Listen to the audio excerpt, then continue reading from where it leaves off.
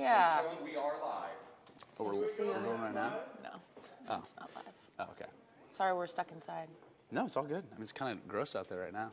I know. It's more fun outside, but Where have we met before? I don't know. Probably one of the like 10,000 junket things you've had to do, or Was it Everybody Wants Some? I don't know. Let me think about it. Would you guys mind leaving while I think about it? Whenever you find it out, just sing it. Yeah. Sing out the answer. He stars in the true story behind becoming the first American astronaut to orbit the Earth. With me now, Glen Powell. Hi, Glen. What's up? What's up? What's up? What's up with you? You got a big hit movie out. Pretty the number awesome, one movie in Hidden Figures. That feels pretty good, I imagine. Yeah. No, thank you for not saying Hidden Fences. Everybody's Who's been saying Hidden Fences? You don't need to hear about that. It's a hybrid of Denzel. Never mind. If you haven't heard about it, we're definitely not going to bring that up. Yeah, Hidden Figures. Yeah, it's great. It's great. The mov's awesome. I wonder what the hidden meaning behind that is, or not so hidden meaning. Oh no, it's just a silly meme now. Oh, is it? Okay. Yeah. I still can't get past the crying Jordan. That meme is like the meme that doesn't go away. Oh God, no! I love the crying Jordan.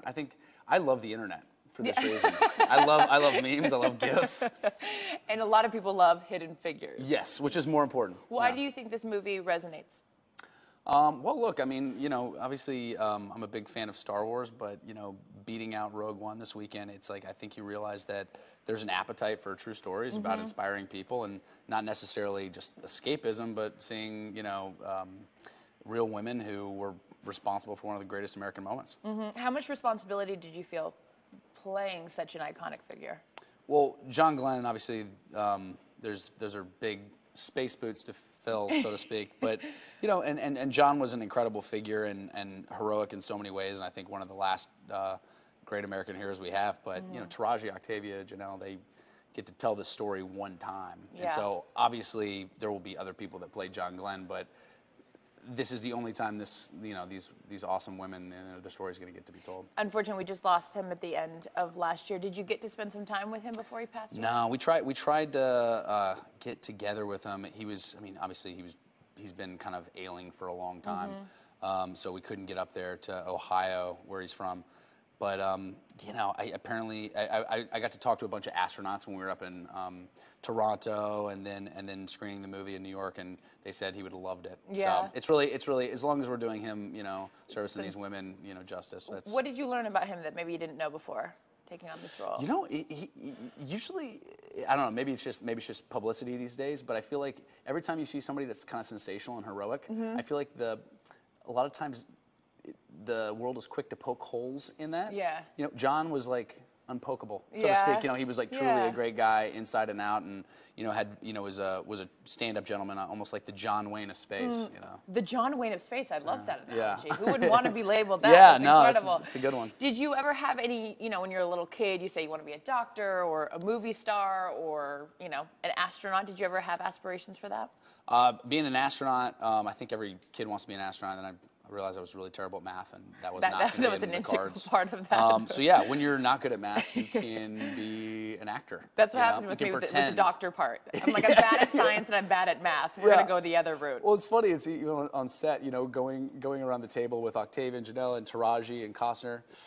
Actually, Costner's pretty good at math, actually. Is he? Yeah. None of the rest of us, we're all terrible. We have to fake like we know what the were you guys numbers like taking a quiz when you're sitting at the reads or what? No. It's funny. I realized Costner was good at math when we were talking. I went to a baseball game with Costner. Of course you did. Which is awesome. By the way, he's like the man at a baseball stadium. I bet, yeah. I mean, obviously, he's like he's Mr. Baseball of movies. The greatest baseball movies ever. Course. So you see when he goes to a baseball park, people. What game did you guys go to? I went to LA Braves. The LA Braves? Whoa, you were in the minor league system. Oh, yeah, the Dodgers, Braves, yeah. Oh, I was like, why are you in the minor leagues? Okay, I was like, well, you really are going backfield to the Dodgers and then the Braves. You're like, we went to the Durham Bulls game, and totally. It was fun for everyone. North Carolina's amazing. Okay, so the Braves-Dodgers game. But Costner, he was one of the guys that cleaned up that BP oil spill. It was his patent. Wow. And so he knows so much about math and science. That's a fun fact. Yeah, you're trying to keep up with a guy like that. He's kind of a brain trust. So. Yeah, what a great crew to be associated with, and you spend so much time with these people, even on the press tours and stuff. What's Taraji like? She's always a fun interview. We call her Taraji the Tornado. She's wild. I love Taraji. If I could do a movie with Taraji. every movie I would, because she brings just like life to every character, and it's not like she's an actress who takes herself too seriously. Oh, she's thank not like God. in character all the time. Yeah. You know, those kind of actors kind of can be a little bit exhausting. Bring it down a notch. Like, hey, yeah, the craft service table, chilling. they're like Yeah. filling the roll. Yeah, You're totally, like, totally. can I have a granola bar? I think everybody would love to work with like Daniel Day-Lewis, but I think at a certain point I would be like, when, okay, when he's Abraham Lincoln on yeah. getting coffee. I'm like, yo, Abe, you want a kombucha? He's like, no, man, they didn't have kombucha. And you're like, all right, want to go? I can respect his craft, but at the same time, you're like, okay, how do you do that? I asked, we were at the Globes on Sunday, and talking to Natalie Portman about staying in character. She's like, no, my family would be like, what are you doing? Still being Jackie at the dinner table. Yeah, so. I think, I actually, a buddy of mine, I heard a story about Giovanni Ribisi staying in character. He was playing the other sister. He was playing mentally handicapped, and he got pulled over. No, and stayed in character. Stop it. Yeah. Did he get out of the ticket? No, the first AD had to go get him.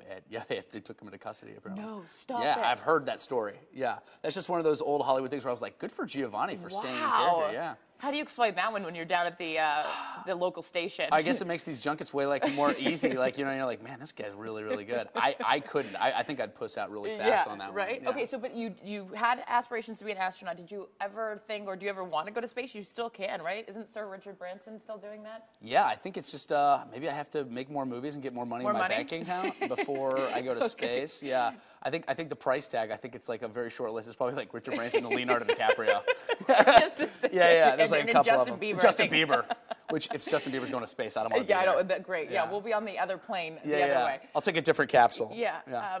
A lot of Oscar buzz around this film. Yeah. That's always nice, or does that feel like more pressure? Like, oh no.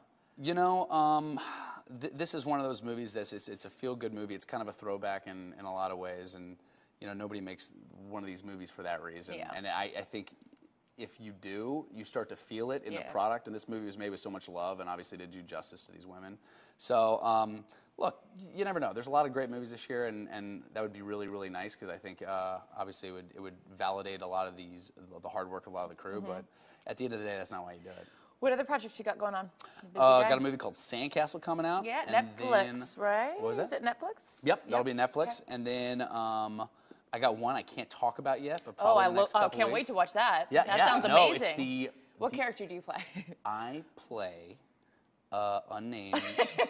Trying to get out of this one. I feel like I'm talking to The Bachelor right now. Yeah, totally. So, are you engaged? By the way, I have a friend that's on The Bachelor right now. It's kind of weird to see behind the scenes a little bit on that. It's a little weird. Yeah, there's a lot of alcohol. That's a crazy world. Yeah, to induce the crazy girls that come out in that whole situation. Yeah. And my favorite is when you interview them after, and they're like, "I just don't know what happened. I got so emotional." I'm like, "I know what happened. Tequila." Yeah. By the way, that's like a total part of the process. They get them all liquored up. We could go to Saddle Ranch and have our own Bachelor with some of the riffraff that's over there. Are we going to go like recruit people in City Walk? When you're done with your shows, we'll go to Saddle Ranch. That would be a really odd way to meet a girlfriend.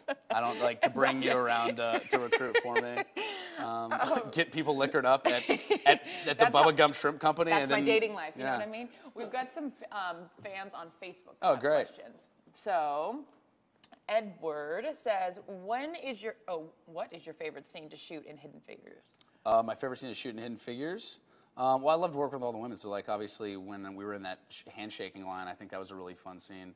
There's a deleted scene where Taraji actually comes up in the capsule with me, and it's kind of like more of a romantic aspect, you know. That got cut? Got cut. We go around the Earth together. We orbit. And we take a few more orbits than originally planned. I think you know what we mean, Edward. Yeah. Yeah. Paulo says, who has been your favorite work colleague? Favorite work colleague?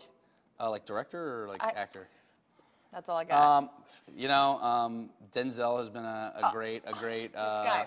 Costner, Denzel. Give me your phone. Who else is in your phone? That would be a really funny game. By the way, Stamos on Scream Queens. Stamos actually, you know, this is like a Facebook Live thing, right? Yeah. We're live. So Stamos, when we were shooting this, like, we were like naked scene on Scream Queens. So like we're wait till I edit this interview and we just like right when we were Stamos naked. and I were naked in the shower. Power of editing.